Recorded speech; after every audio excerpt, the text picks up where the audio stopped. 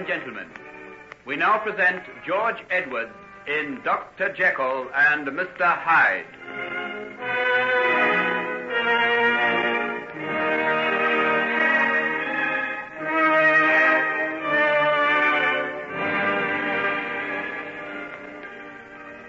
But, Daddy, you shouldn't have done it without consulting Henry or me. My dear, there was so little time. The wedding invitations were in the hands of the printer.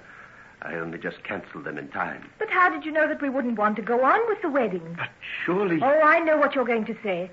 Respect to Mr. Jekyll. What will people say, and all the rest of it? We could have been married very quietly without any fuss, and no one would have thought any the worse of us. Well, my dear, you can still do that if you want to. But you're hoping we won't. Oh, Daddy, I wish you didn't feel the way you do about my marrying Henry. It makes me frightened somehow. In what way, dear? I know you're the best and dearest person in the world, and you'd do anything for my happiness. The fact that you're so opposed to Henry makes me wonder sometimes. Wonder what? If there may not be something against him after all. Margaret, dear, I feel that I'm playing false with the son of my dear old friend, Edward Jekyll, when I say these things against him. But a good father doesn't necessarily mean a good son. And there's something about Henry that has always filled me with uneasiness. Yes, but what? You never have anything definite. It's only a kind of instinct. I think it dates from a time when you were both children. Do you remember the time? One Christmas day, when you and he had a quarrel. It was over a doll, I think. You wanted to play with it, and he wanted you to go riding on his new sledge with him. Yes, I remember. I slipped or something and fell down some steps. That's a charitable way of putting it. In reality, he pushed you down. His father and I happened to be watching through a window, and we saw the whole thing. I also saw his face when he did it. What do you mean? The blow on your head has made you forget it, but I haven't. I remember all too well. But what? What do you remember? The look on his face. It wasn't the expression of a child. It was that of a fiend. Of what? Daddy, you can't be serious. Indeed, I am. And that night his father and I had a long talk about it. He told me then of certain misgivings he had about the boy. From that time on, I've dreaded to see the growing attachment that has developed between you. Because you saw him lose his temper.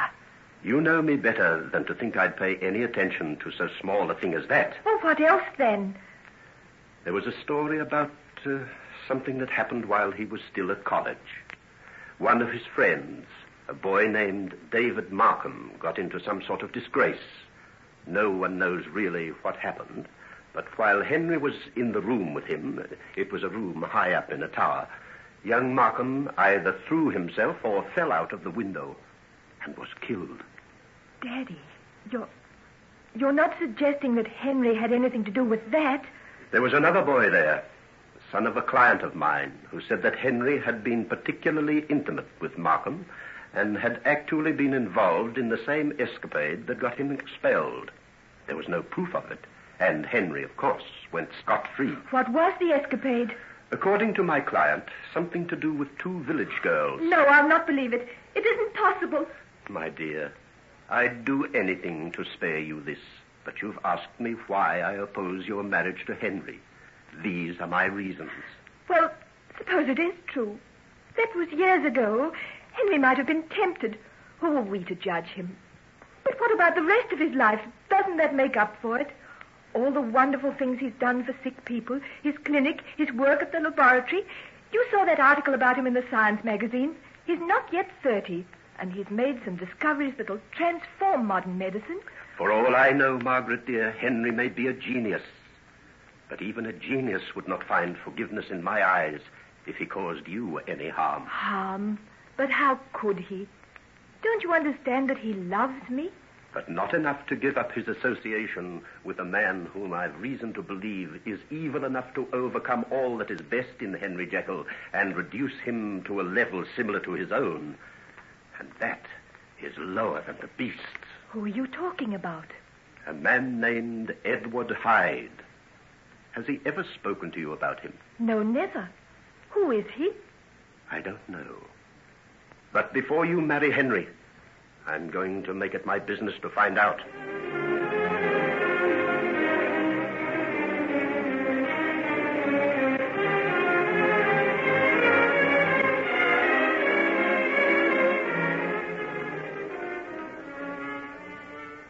Henry.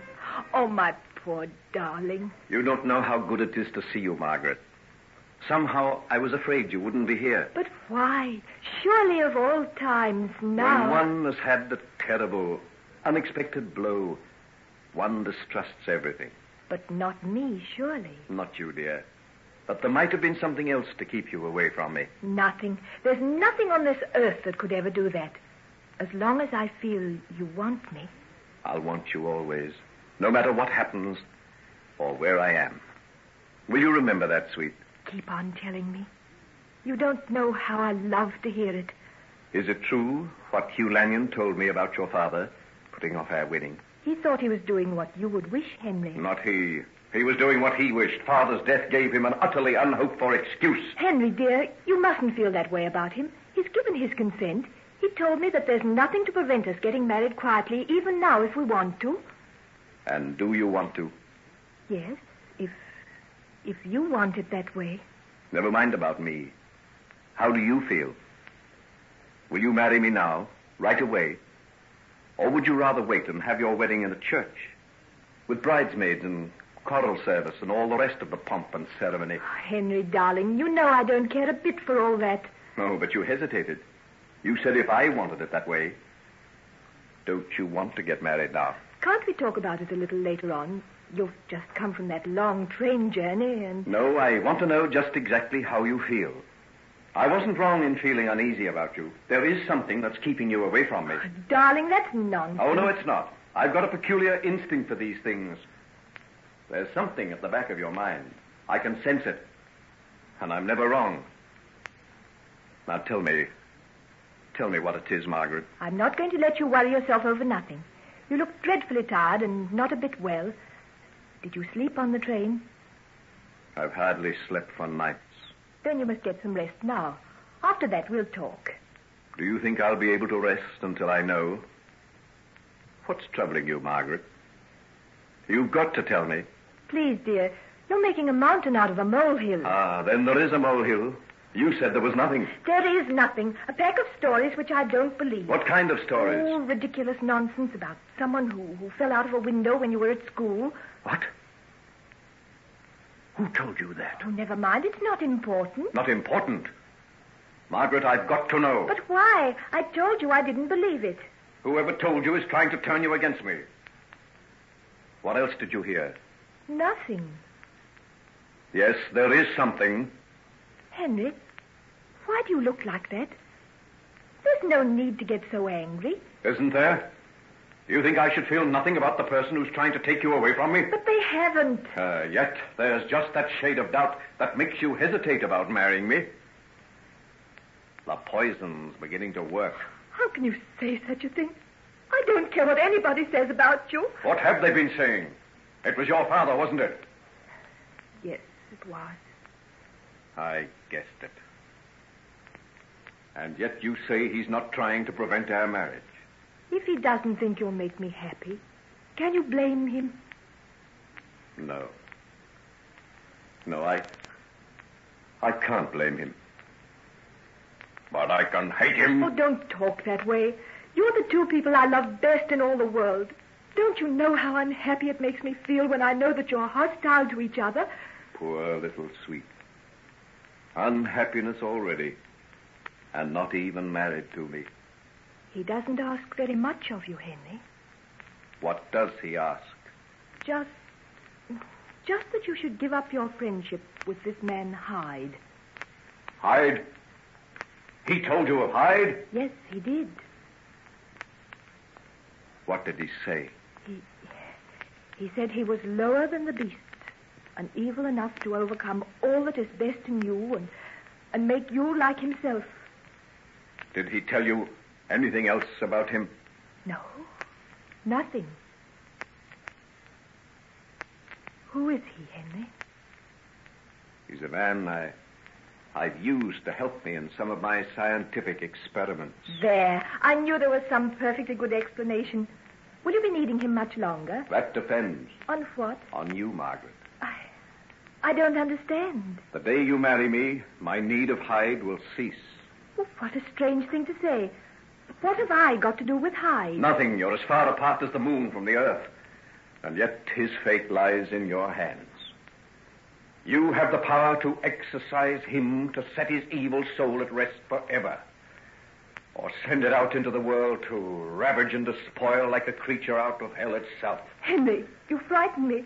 You look so strange. And you're thinking once again that perhaps your father was right. How do I know unless I've seen this man? You have seen him. When? The night my mother died. Don't you remember? You mean that awful little man I saw out near your laboratory? Yes, that's the one. But Henry, he's horrible, dreadful. How could you bear to have him near you? Oh, you'll have to send him away. He is evil. Think what happened just by having him there that night. Yes, because of him my mother died. Oh, don't say that. But it's the truth. Don't think the knowledge hasn't haunted me ever since. And now my father. Perhaps if it wasn't for Hyde, they'd both be alive today. Then send him away. Get rid of him before he does us any more harm. Oh, promise me you will. Then you'll marry me. The day you come and tell me that you've sent Hyde away forever, I'll marry you. Then we'll go back to London tomorrow. Have you had enough of Paris? More than enough. I, too. I want to get back to work, to the clinic, to the hospitals. It's only in work, good, hard, ceaseless work, that we can lose ourselves. And lose the Edward Hydes. And lose the Edward Hydes. You don't know how right you are, Margaret. The Edward Hydes in ourselves.